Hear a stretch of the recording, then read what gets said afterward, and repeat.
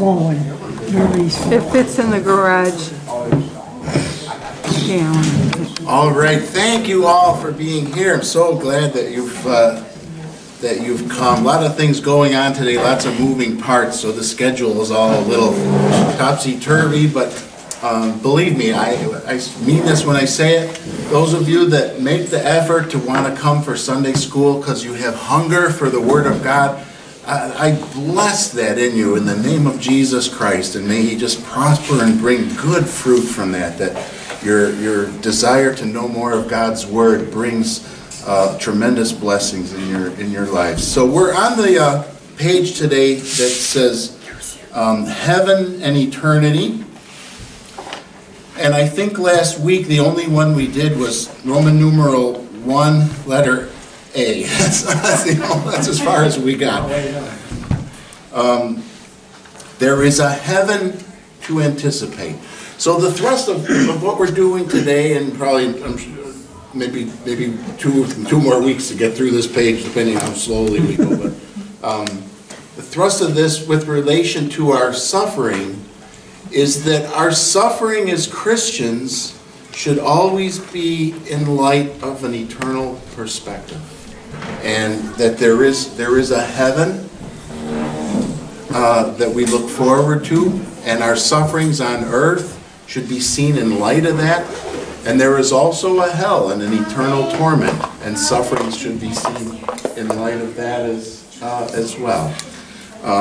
So I was at a conference not that long ago, and one of the speakers was talking about the blessings of difficulty, how bad things that happen in our lives, God uses them in wonderful ways. And he was a good speaker, smarter than I am, I'm sure. But he said, I think he said it twice, and I cringed when I heard it, that we tell our people too easily to think about heaven. And he said it as if that's kind of like a cliched answer that we should avoid. And I'm like, no, we should remind you of that again and again and again. And guess what? This was funny. Did I say this last week? That same day that he said that, at the closing devotions, we had a hymn, and the last verse of the hymn was talking all about how, in light of our suffering, help us to remember heaven, Lord. I see it in the Scripture all over the place. It's in our liturgy. It's in the. It's all over. That when we go through things, we are thinking about the eternal perspective. We Christians do not look like this. We see this, right? So let's pick up at Roman numeral 1, letter A, number 1. So pain, suffering, and death, what's going to happen to all of those someday? They will all cease. They will all cease. Let's just see that in a few of the scriptures here that we have. Let's look at Revelation 21. The Revelation to St. John, chapter 21.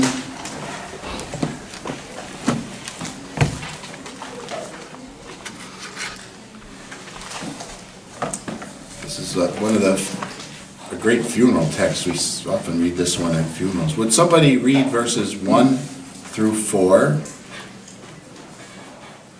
Then I saw a new heaven and a new earth, for the first heaven and the first earth had passed away, and the sea was no more. And I saw the holy city, New Jerusalem, coming down out of heaven from God, prepared as a bride adorned for her husband. And I heard a loud voice from the throne saying, Behold, the dwelling place of God is with man.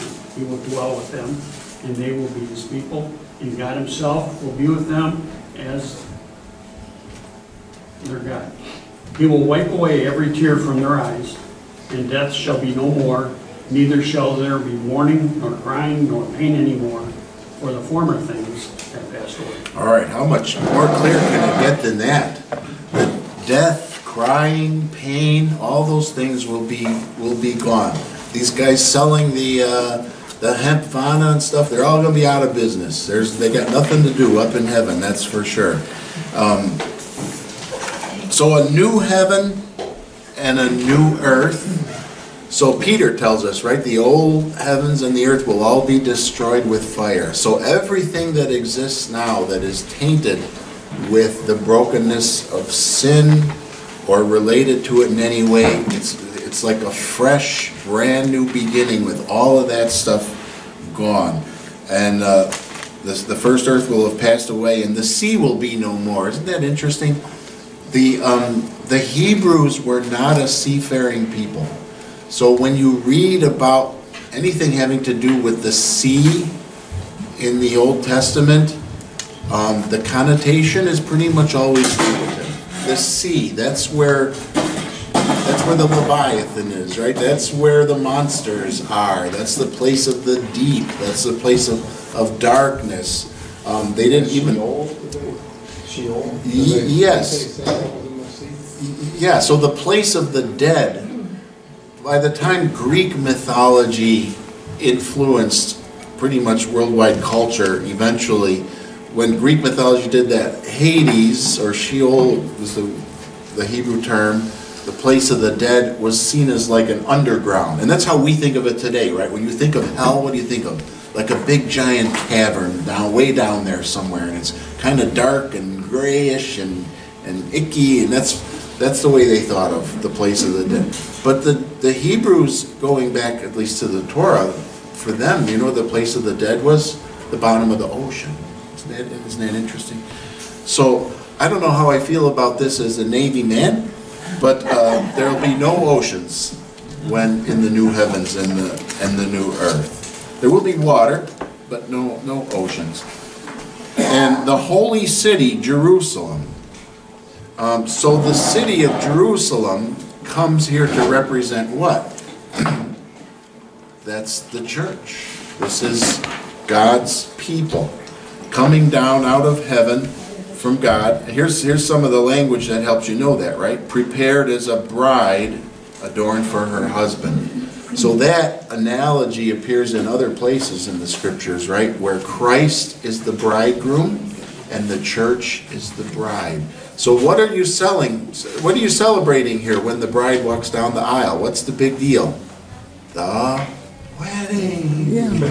And followed by the wedding banquet, the feast, right? So is this a happy occasion or is this a solemn occasion? No, this is yes, as joyous as can possibly be. And a loud voice from the throne saying, "Behold, the dwelling place of God is with man. He will dwell with them, and they will be his people. God himself will be with them as their God." So I don't know how we make sense of all of this given our three-dimensional limitations.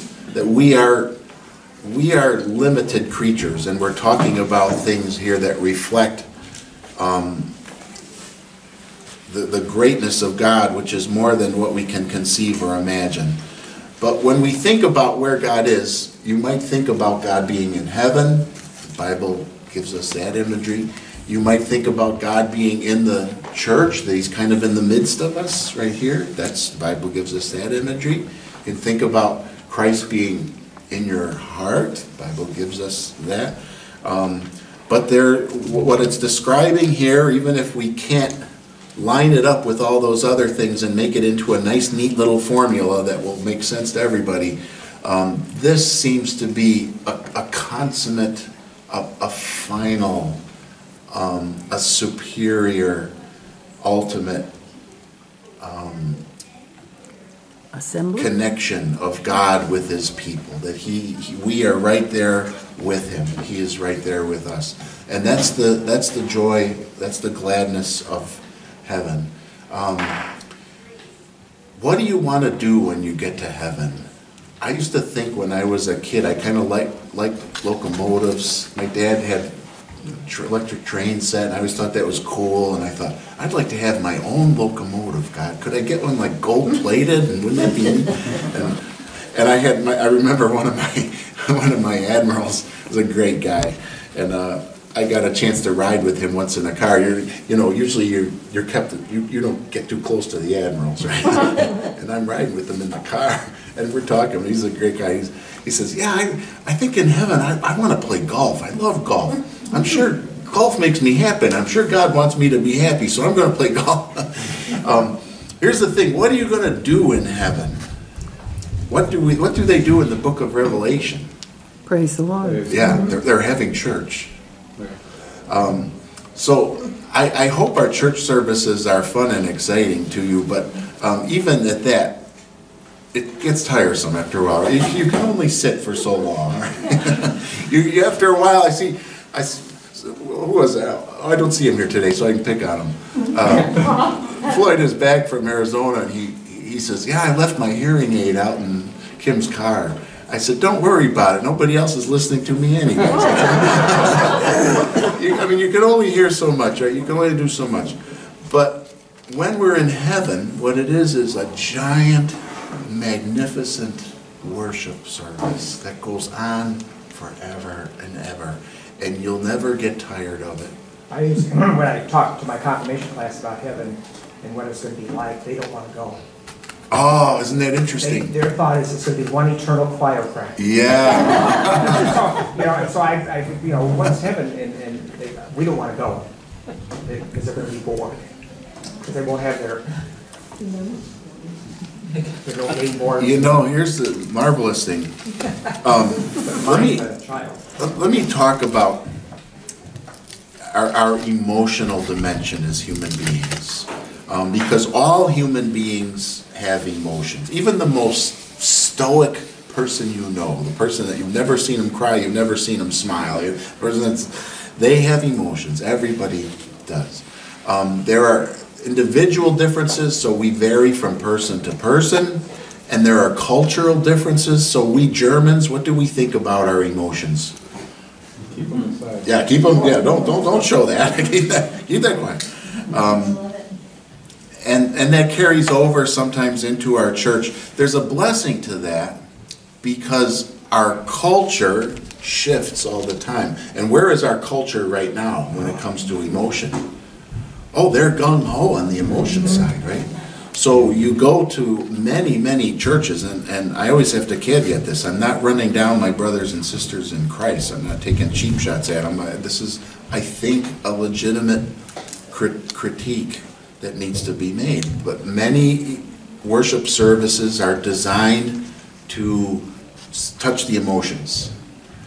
And I've been to that. I've seen it where the worship leader, if people are just kind of singing, they're like, okay, everybody put your hands together, put your hands in the air. They're trying to get you worked up, right? That's the whole goal. And if you go to church and you go home and you haven't had this experience, then you feel like you got cheated at church. And that's the truth for the churches a lot of your kids are going to.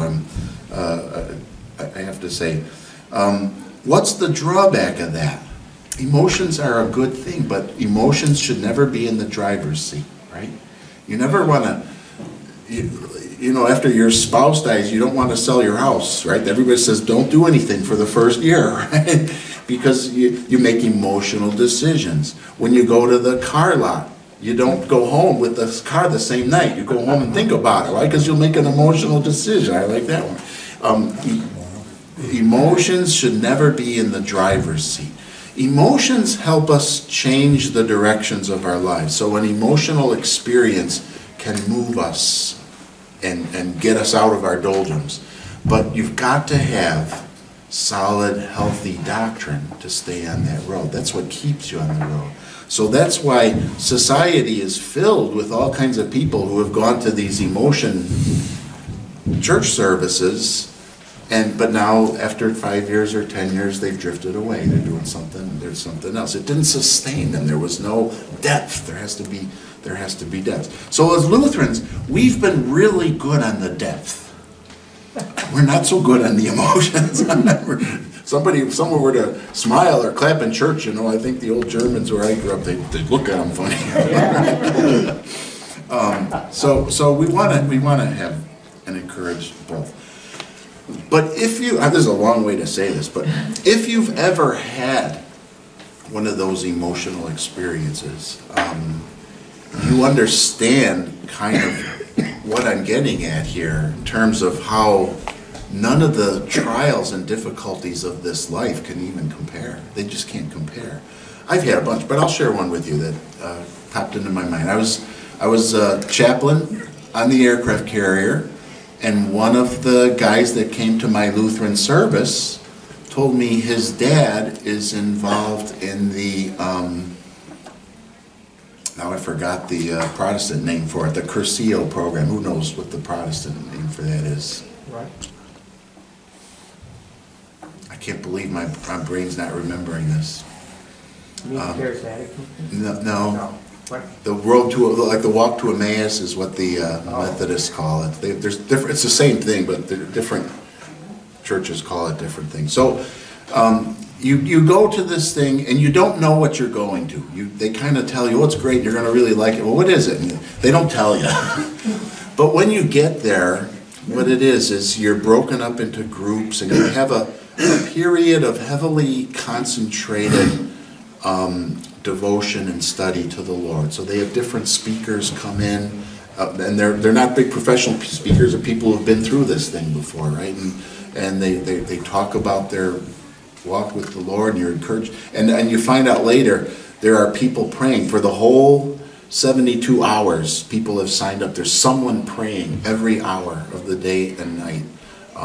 And they provide all you eat right there, you sleep right there, there's no going home, there's no phones, no computers, it's just very focused, and it has a very powerful effect, because that concentrated looking into God's Word opens the door for the Lord to do things.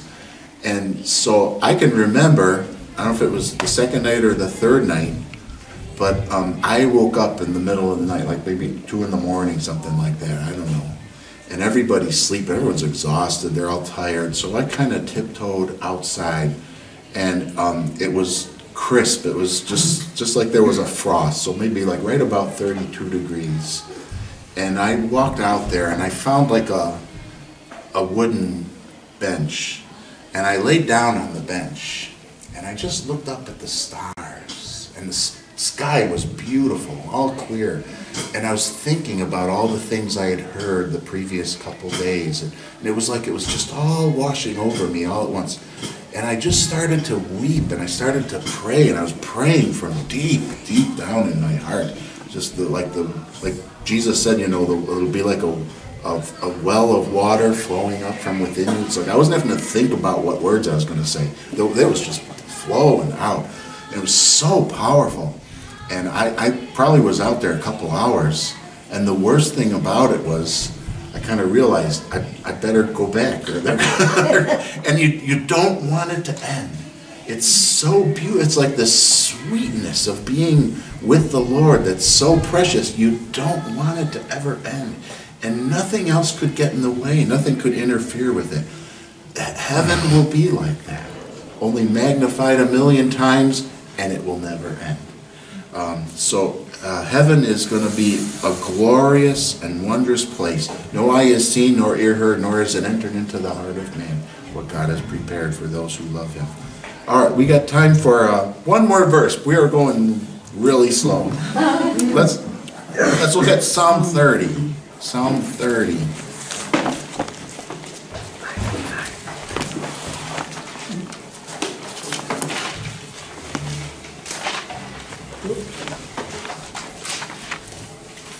Very famous verse, Psalm 30, verse 5. Would someone read that? For His anger is but for a moment, and His favor is for a lifetime.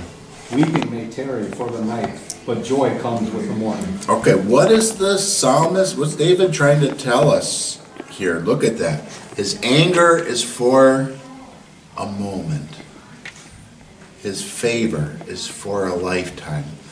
His whole point here, the point here, is that the bad thing, by contrast to the good thing, is like a little drop in the bucket. That's how we should think of it. So what if, God forbid, may this never happen to any of you, but what if you had some kind of debilitating disease? I know a woman, she had that, what do you call that, fibrosis thing where all her nerves are always tingling, and she was like in pain all the time. Fibromyalgia? Yeah, well, that's it. Thank you. Yeah, she had a bad case of it. It was a wife of one of my sailors, and every time you saw her, you felt for her because you could see on her face she's in agony every second of every day. But contrast that, if she lives that way her whole life, by contrast to heaven, that's just a moment. It's just life is just a moment. When it's all done with, the eternity in heaven, by comparison, will so overshadow it, you won't even think about that. So that's to be our perspective. Weeping may tarry for the night, but joy comes with the morning. I don't know about you, I got 2 minutes here, we probably don't have time to go into any more verses, so I'll keep telling stories. The worst night of my life in terms of like being of comfort and discomfort and that sort of thing was when I was assigned to the Marines, and we were in Australia, and we're doing exercises with the Australian Armed Forces.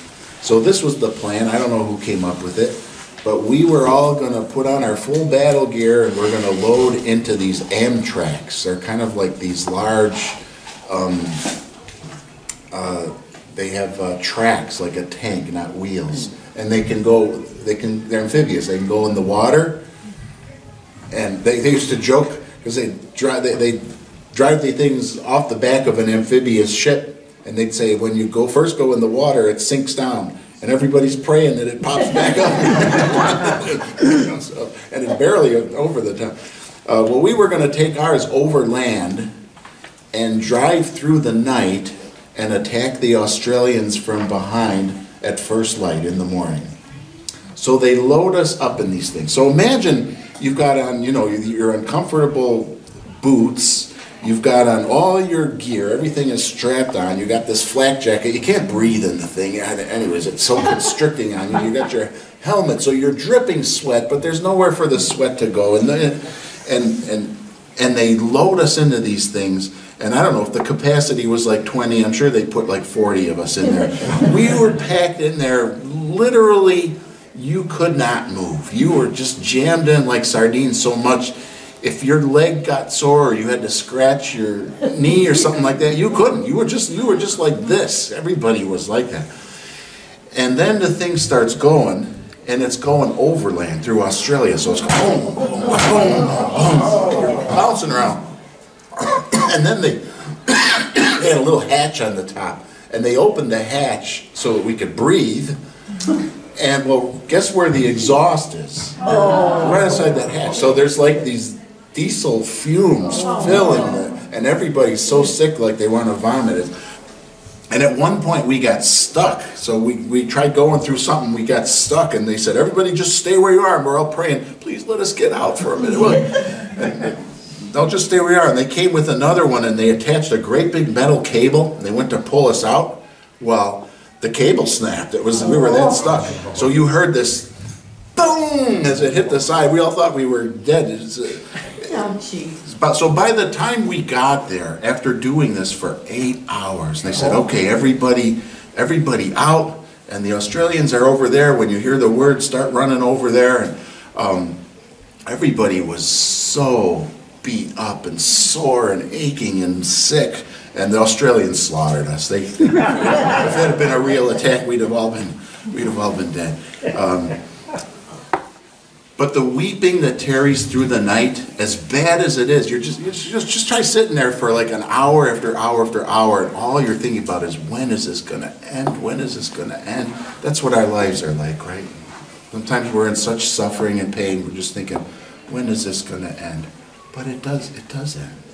And then the joy comes in the morning. With the morning light, the Lord brings us to his eternal kingdom, and that's where we'll be forever.